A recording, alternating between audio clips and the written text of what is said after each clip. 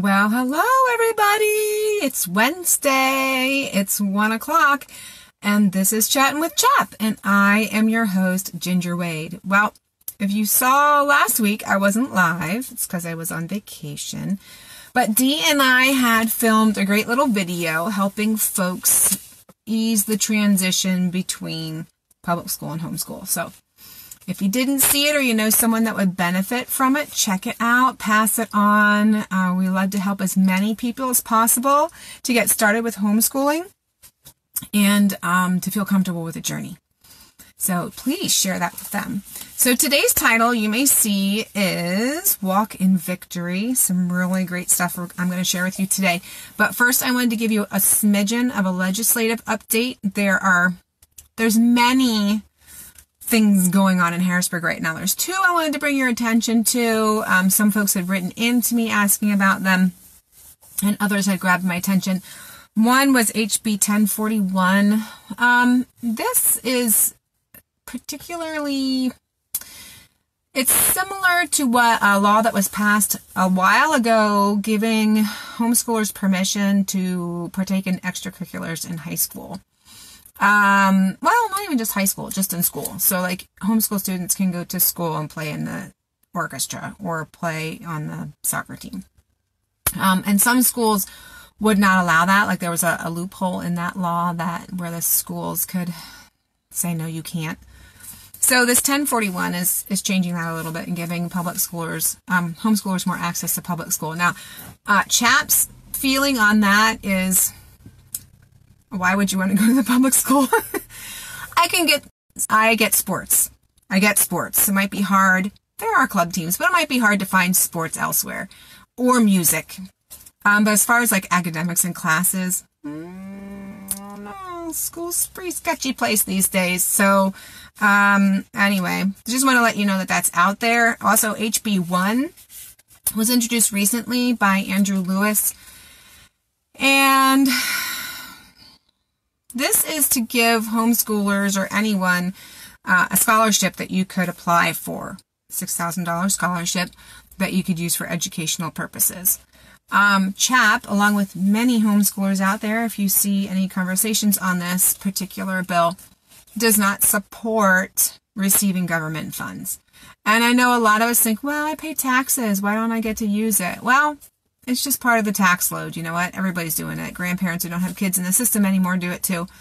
But as a student, as an active student, to receive funds from the government, if you know anything about government, you know that if you receive funds from them, there's strings attached. And there's a lot of promises going on with HB1 that say, no, there's not going to be any strings. Maybe not now. So, our general feeling about it is that it's not going to be a wise choice because it always entraps you as the homeschool parent. So, that's a little legislative update. Now, let's get to the meat of our topic for the day. This is about walking in victory. And I did want to share that the content from what I'm going to share comes from this great little purple prayer book by Heidi St. John. It's called Prayers for the Battlefield. You can find it out on her webpage, but it is chock full of really great devotionals and prayers. And there was one in particular from page 75 to 79 called A Prayer for the Mom Who Needs a Win, about walking in victory. So I just wanted to share you some thoughts, her thoughts and my added in thoughts about walking in victory. Because here we are. We're in October, right? It's October, the school year is well underway, some of us for a number of months, some of us for just a few weeks, but we're rolling along, right? Our homeschool journey is on, some have just started, some have been doing it for years, but as you're walking your homeschool journey, as you're going along day to day with your children, learning together, are you leaning on Jesus? Are you relying on His strength? Are you relying on your strength? So that's something to think about. We try to do things in our own strength. You're like, oh, if I could just work harder, if I just do more, if I just. And it's largely about what we can do in our own strength. But we forget about the incredible power that's available to us through the blood of Jesus. So the blood of Jesus draws us into him, and we invite him in, and the Holy Spirit is in there. The Holy Spirit, I mean, that's the power that created the world, that keeps it functioning, right? That keeps all things going, that keeps us breathing. That power is in us to give us strength to do what God has called us to do, right? The whole Shema, if you're familiar with the term Shema, it's Deuteronomy chapter 6, verses 4-7. It's about, teaching your kids all the time, which is kind of where we get this premise for homeschooling, having your kids at home. That incredible power is in you, and we need to rely on that power to do this great thing that God has called us to do.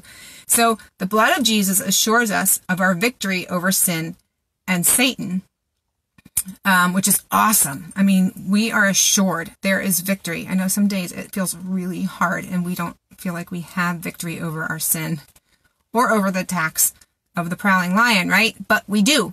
We do. And it doesn't mean that we have, just because we do have victory, we're a guaranteed victory, does not mean that you won't have trials and temptations. And honestly, the trials and temptations, whether it be as you are working with your kids, or whether it be in your marriage, in your church community, in your community at large, wherever it is that you face your trials and temptations, you have a testimony. You won't have a testimony to share with people about Jesus and his grace and the gospel if you don't face trials and temptations, right? So when you have a testimony, then we face trials and temptations, you have a testimony to share about God's grace and his strength, and that doesn't happen unless we face trials. Right? So it's an awesome thing, actually. I think of James chapter 1. Count it all joy when you face trials and temptations, because it creates perseverance, and that you can have testimony, you can witness to the power of God working in you, right? To get you through these trials and grow your character. So the cool thing about trials and temptations is you don't have to face them unprepared.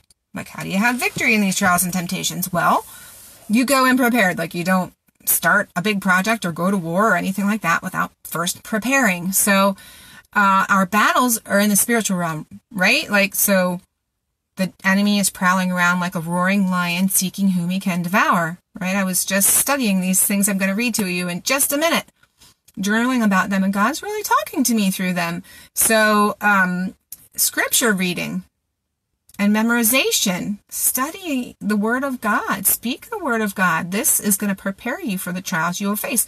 Pray the scriptures, pray over your kids, pray over your homeschool, just pray. And that's going to prepare you for the spiritual battles you will face. And they are largely spiritual battles. That is where the battle happens. So in this prayer, I'm going to open up and read to you. She has an acronym for victory, and I want to share it with you. You might want to jot down the scripture references and just pray over them and study them on your own. That's been really awesome for me this week. That's what I'm doing. So V is for vigilantly keep watch. Recognize that we have a powerful adversary who should not be underestimated. That's 1 Peter 5:8. I insist on praise. Praising God is like kryptonite to the devil. No matter what happens, affirm the goodness of God. Refer to James 1, chapter 2-4. C, claim the higher ground. Stay on the narrow road and do what's right. Galatians chapter 6, verse 9. T, take up the armor of God. It's not enough to know what the armor is. We must put it on through prayer each day. That's Ephesians chapter 6. O, own your own sin. We will never be victorious if we are harboring unconfessed sin. See 2 Corinthians 7, verses 9 and 10. That's a hard one. It's hard. Sometimes it's hard for us to see our own sin and to be willing to confess it, but it's absolutely necessary. R, rest in the goodness of God's plan. He is always, ever, only good. Psalm 145, verse 9. God's plan, a lot of times, is not our plan. Have you noticed that? We make plans and we think we know how things are going to go, and God's like, no, we're doing something different. And we can go along willingly and experience the joy of the excitement of the adventure, or we can go kicking and screaming and not have as fun a time with it. So Just rest in his plan. It's definitely the better choice. And the why here, yield your will. Just like children must yield to their parents' loving discipline, we yield to God's correction. John chapter 14, verse 23. So that's Heidi St. John's acronym for victory. Really good points. Like I said, I'm studying through them and journaling through them this week, taking it really slow, one scripture a day, and just praying over it. And God's really speaking to me. So that could really help you to feel victorious in your daily living and your homeschool. So remember, important lessons. Study the Word. We can't know and do what is right if we don't know the Word. Okay, so the way you get to know what is good and right to do is by studying truth, which is the scripture. And you train yourself and your kids. You can learn together. You can't walk in victory if you're not walking in the Holy Spirit's strength. So if you're trying to do everything of your own strength, of your own will, of your own desire, it's not going to be a victorious thing. So through the power of the Holy Spirit, yield to his will and be obedient to his plan for you. And like I said earlier, a lot of times it's not our plan. It's not our idea. So it's really laying down. It's being humble, right? And laying down what we want to do for what he has called us to do. Change your perspective. This is an interesting one for me. So we have our definitions of success and definitions of failure. And for each person, it's going to be different, right? So a success for you could be completely different than a success for someone else in the area of homeschooling or parenting or marriage or anything, right? But everybody's definition of success and failure might not necessarily be what God sees as a success or a failure. It makes me think of Saul. Remember when Saul, he went out and attacked all the guys? God had said, kill everything, get rid of it all. And Saul went out and did it, but kept all the good goats and all the good sheep and whatever. And then they had this big sacrifice. And Samuel's like, what are you doing? And he's like, well, we kept the good stuff. And Samuel's like, that's not what God said to do. He said, get rid of all of it. And God said, I desire obedience, not sacrifices, right? So being obedient to him is a success. It may look like a failure to us because for whatever reason, I don't know, what we may see as a success might not necessarily be a success in God's eyes. So praying for perspective would be really good. I find my perspective is not frequently in line with how God sees things.